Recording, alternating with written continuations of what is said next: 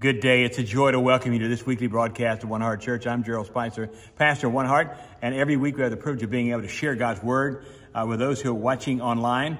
And my prayer is that today this message will speak straight to your heart, because today we look at how important it is that we understand the difference between the temporal, the things that we deal with on earth, and the eternal, the things we anticipate from heaven. In fact, today we learn and understand how Paul understood that as he processed life, that life would end at some point, but that from that God would have something even more amazing in store for his life. And today we understand how to discover how to have the courage to walk with God, the courage to walk in faith, the courage to believe beyond anything that Christ in us is working an amazing work, and he's given us the courage to face whatever it is that comes at us. Today, as you think about that, it maybe you're facing something that's very challenging. And you get down the bottom line and you begin to ask yourself the simple question: how do you approach life? I mean, when you look at how you live out, do you live it by fear or do you live it by faith? Do you live it by conviction or convenience? Do you live it by an approach to joy, or are you just looking for happiness? Do you understand how loved you are by God? Do you recognize that he has something in store for you that no one else could give you? A peace that passes understanding, that equips you to be courageous no matter what you're encountering.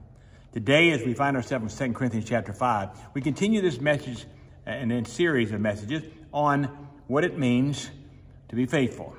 And we've been looking at the book of 2 Corinthians throughout this entire study. And today we look at chapter 5. And let's look, if we could, at a few verses just to set the tone for this journey that we're going on that allows us to come to the place where we experience a courageous approach to life and we walk in the courage that comes from God. First of all, verse 6, notice if you would.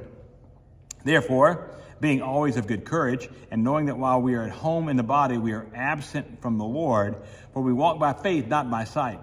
We are of good courage, I say, and prefer rather to be absent from the body and to be at home with the Lord. What does he do here? He balances the necessity of us understanding that there is something more that we can anticipate in the future than we ever dreamed about having here on earth. Today, we get a chance to live that out by looking at his word. We get to see what happens when you take 7 steps towards courage. 7 steps towards experiencing what God has in store for your life and for mine. And to me, when I read it, when I see this text, I want to get more and more courageous to experience what God has in store for me. Verse 17, one other verse. Therefore, if anyone is in Christ, he's a new creature.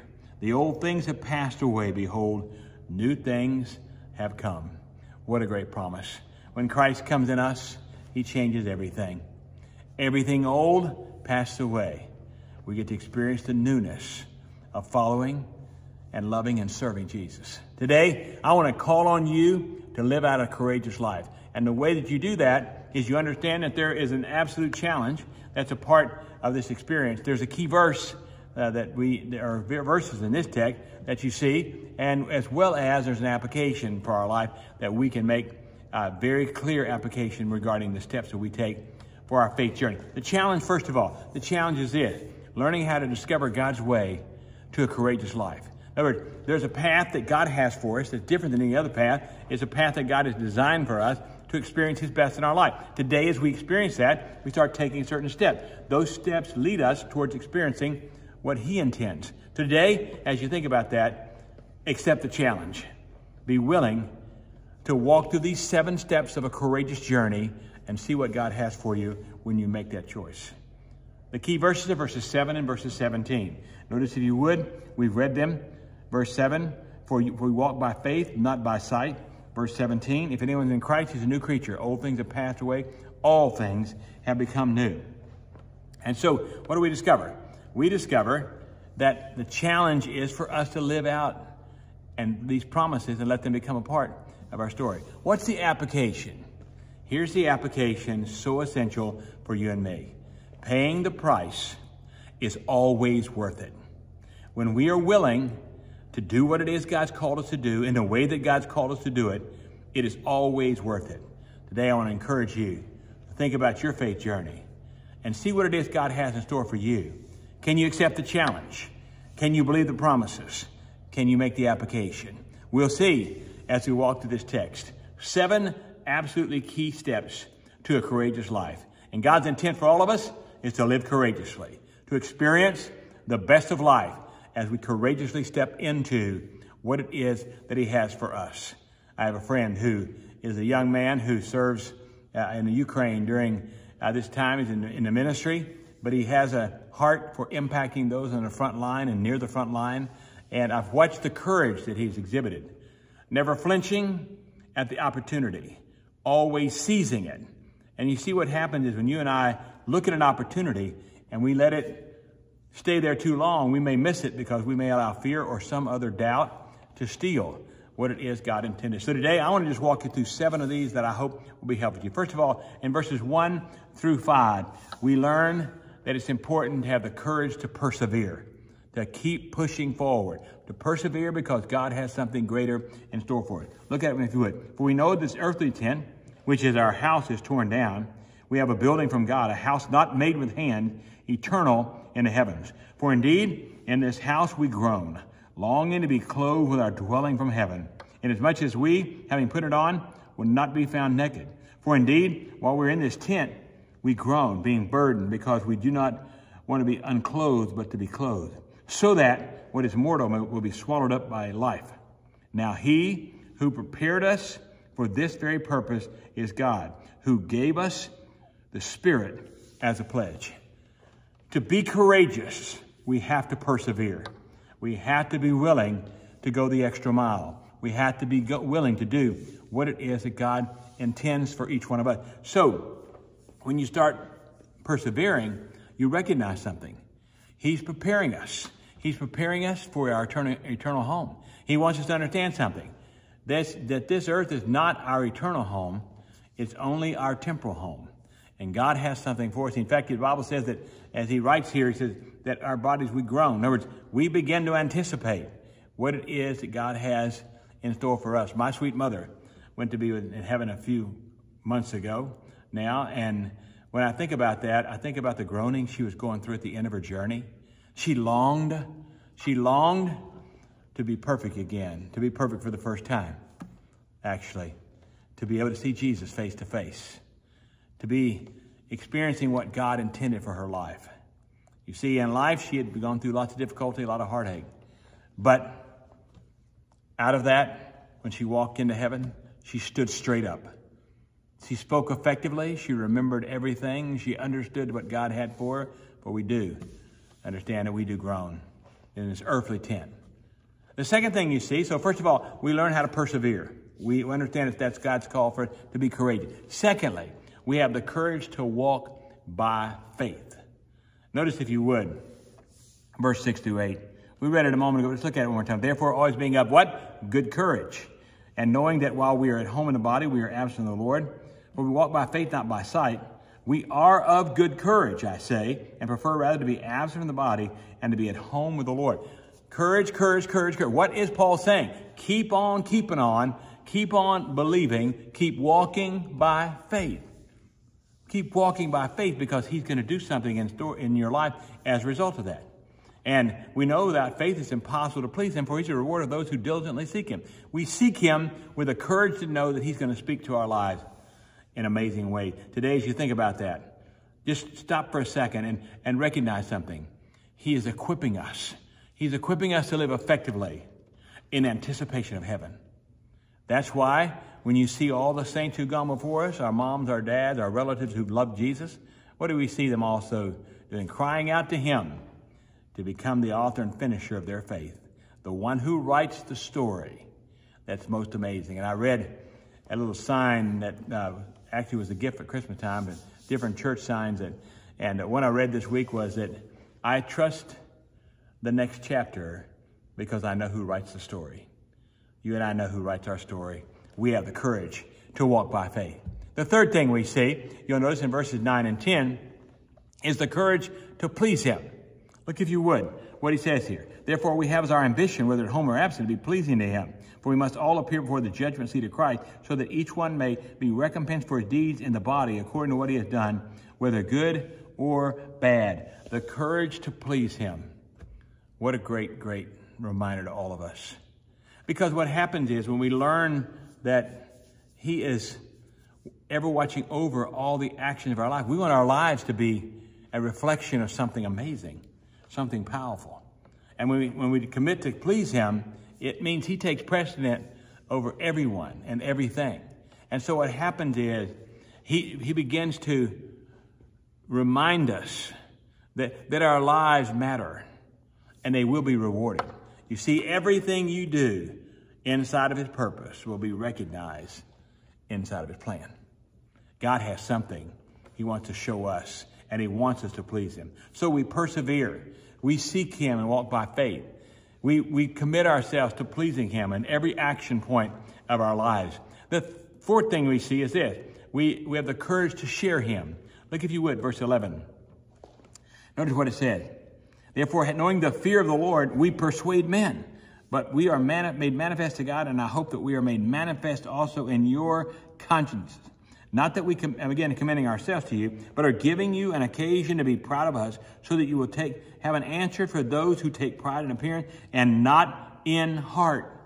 What is he saying to us? He's saying to us we have to have the courage to share him, because some people are confused about who he is, how he works, what he's doing in our lives. When you have a courage that comes from him, you'll share with whoever it is that you encounter. He is calling us. He is calling on us to let others know he is the answer. He's calling on us to share what only God can do. Because what can take our lives and make sense of it where another person would want to experience what we experience is Christ in us, working in our lives to transform us. And it's powerful when you look at this text. We persuade because of the fear of the Lord, because we love him more than anything. Notice on, if we would, the next one, number 5. 7 steps towards experiencing what God has for it. The courage to walk in the Spirit. Look, if you would, verse 16. Therefore, from now on, we recognize no one according to the flesh, even though we have known Christ according to the flesh. Yet now we know him in this way no longer. Therefore, if anyone is in Christ, he's a new creature. The old things have passed away. Behold, all things have become new. What's he saying here? It's not our flesh at this point. We are walking in the Spirit. Today, we walk in the Spirit who guides us through every action point of our lives.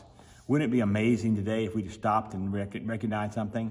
We recognize he's enabling us to experience a new and living way. He's given us the capacity to be able to experience him in vivid and amazing ways. We just have to be willing to have the courage to walk in the Spirit. May the Spirit of the Lord speak to our hearts today. May the Spirit of the Lord guide us towards encountering him in new and living ways. He is the living way. He is the life that changes ours forever. He is the light that shines on our lives. He is the God who's known us before we were ever formed in our mother's womb. He is the one who's called on us to walk in the Spirit, not the flesh. A sixth thing we see when it comes to the courageous journey is this. We must have the courage to live in Christ. To live in Christ. You'll notice he talks about that we're a new creature in verse 17. But notice, look on. Verse 18, now all things are from God, who reconciled us to himself through Christ and gave us the ministry of reconciliation. Namely, that God was in Christ reconciling the world to himself, not counting their trespasses against them, and he has committed to us the word of reconciliation. He is reconciling us. He's reconciling us as new creatures, as new creations in him. He's changed us forever. He's shaped our direction and hope. He's given us something the world could never give us. And what Paul understood was for the Corinthians, they needed to understand that he reconciles all things. In other words, he accounts for every aspect of our lives. Some of us live through difficult challenges, but through those we have the courage to continue to walk with him. Some of us have lived through blessed times. We have the courage to walk with him. You see, when you walk with him, it changes our lives, and it changes your life just like it does mine. A final area that we look at today as we talk about how important it is to be courageous, to be strong in what it is that God has for us, is the area of, and you find it in the last couple verses of this text, the courage to represent him. Look, if you would, and notice what he says here in these verses. Therefore, we are ambassadors for Christ, as though God were making an appeal through us. We beg you on behalf of Christ, be reconciled to God. He made himself who knew no sin to be sin on our behalf, so that we might become righteousness, the righteousness of God in him. Jesus did it for us. And here's what we realize. He's positioning us in him because he represented us. He took all the sin of the world, put it on his own shoulders. What Jesus did, he had the courage to face the sin of the entire world and give us an answer. That was Christ in us, the hope of glory. Today, I want to call on you to be courageous. Be bold. Watch what he does when you take that step. Will you take these 7 steps with me? Will you be courageous to walk in him? Will you represent him? Will you persevere? Will you walk by faith? Will you recognize that what God has for you, he wants you to find in his Spirit? If you will, this is going to be a blessed week for you. It's a blessed week for me to be able to share God's word with you. Let's pray together, and let's ask the Lord to cement these 7 thoughts into your heart and mind. Let's pray together. Father, thank you. Thank you for the promises of your word. Thank you for the principles that have been developed into our hearts and lives as we've looked at your word. Bless us today to follow you, to serve you, to experience you, and to know that he who began a good work in us will complete it. You are faithful. Jesus is the answer for the entire world today, and we thank you for the goodness of our God. We pray this in Christ's name. Amen. Well, I want to thank you for joining me. I hope you've been encouraged and blessed. Every week, as we have the privilege to be able to do this, we're now getting ready to enter our 3rd year of doing this. I love it. I love preparing this message and sharing it. If you could join us for the live stream, feel free to do that on Sunday morning at 10 o'clock Eastern time. If not, keep being blessed by these recordings. I hope they're encouragement to you. Certainly my honor and joy to be your pastor and friend. God bless you. Have a great week.